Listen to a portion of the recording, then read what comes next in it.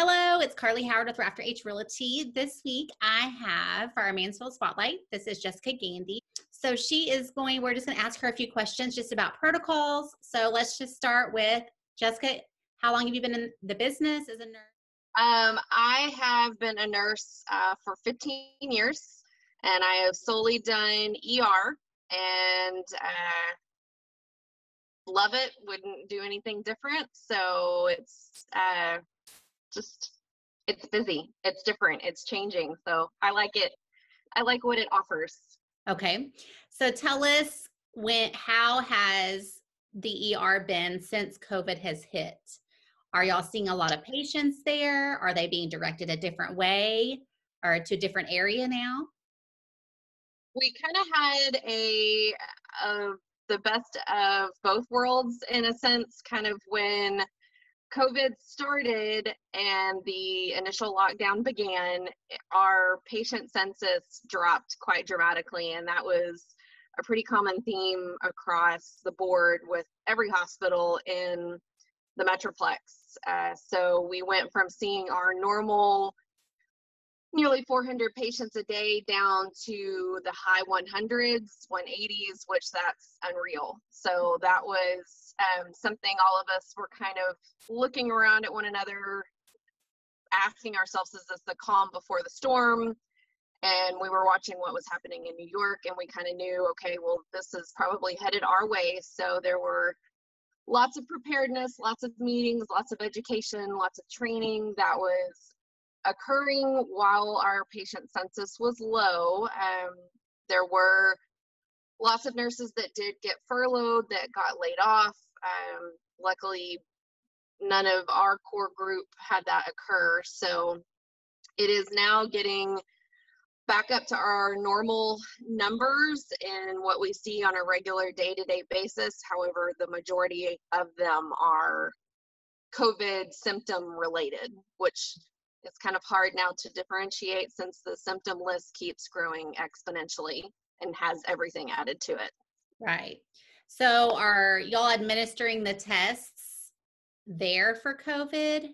So the guidelines are set by the Tarrant County Health Department on who qualifies for a test and who does not via the emergency room. So lots of people think, oh, I can go to the emergency room and be tested, and that's not the case. There are testing facilities throughout the Metroplex that offer the drive-up testing, doctor's offices, but as far as the ER standpoint goes, we're set to a pretty strict guideline of who we can and cannot test. So they have to meet a certain criteria of things before they'll be tested through the ER. If you're being admitted, that's a different story. But just coming into the ER for COVID-like symptoms, unless you meet this certain criteria set by the health department, we're not testing. Okay.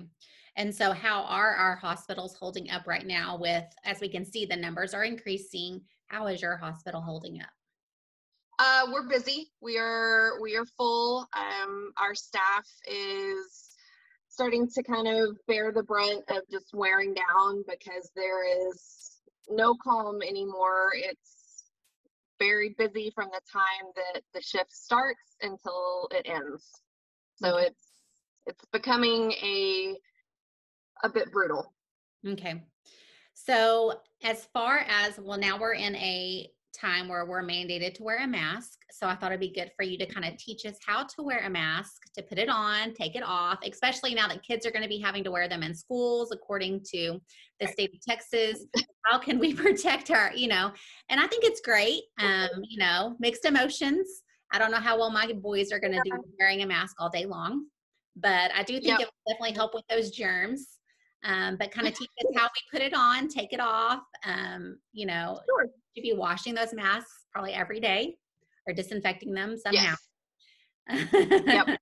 So the mask that the majority of the population is wearing are the fabric type mask, which those definitely do need to be washed daily. If you do get some, kind of get an extra stash so you have things to change out. But washing and drying them daily is super important.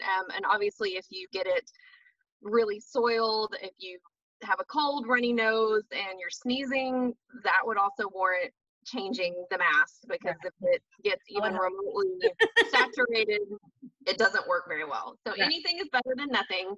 CDC has given lots of recommendations out as far as what works, and as a barrier of any kind is going to be better than nothing at all at this point, because it is a particulate virus that can travel mostly by, transmission of sneezing, coughing, but there's still lots of things out on how it's transmitted. So that's the thing that we've had to keep an open mind with. Data keeps changing. It's still a new virus. We're learning about it. So it kind of just falls underneath the category of just practicing good common sense, and that goes along with mask wearing.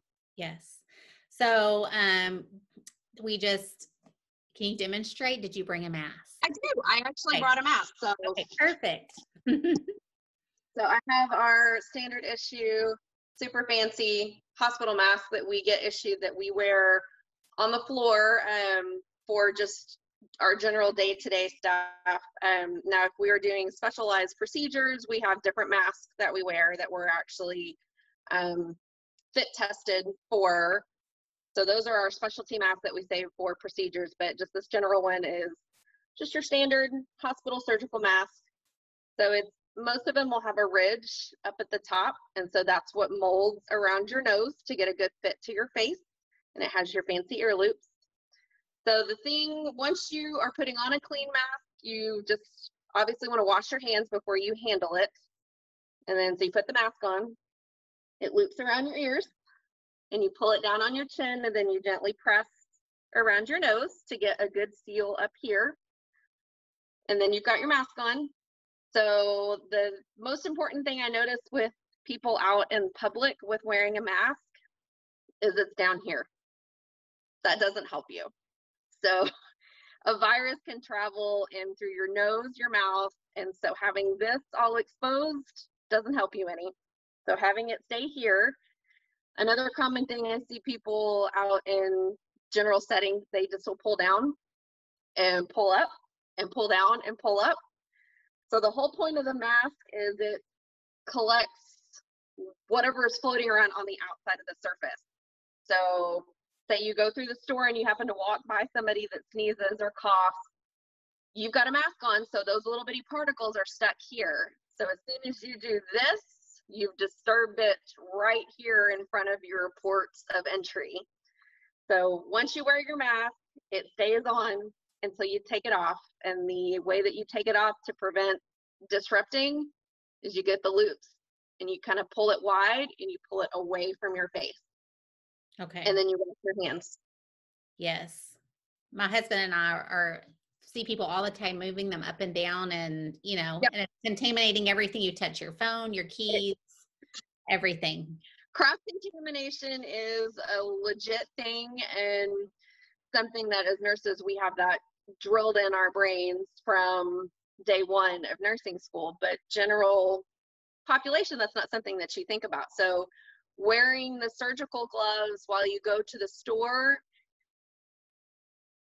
I personally don't agree with it, because like you said, you're touching the shopping cart and then you have the gloves on, and so then you touch all of the products that you're buying, and those go in your buggy, and you're like, oh, I can't remember what was on my list, or I need to text someone to be like, do we have milk or bread? So then you pick up your phone, and then now your phone is contaminated.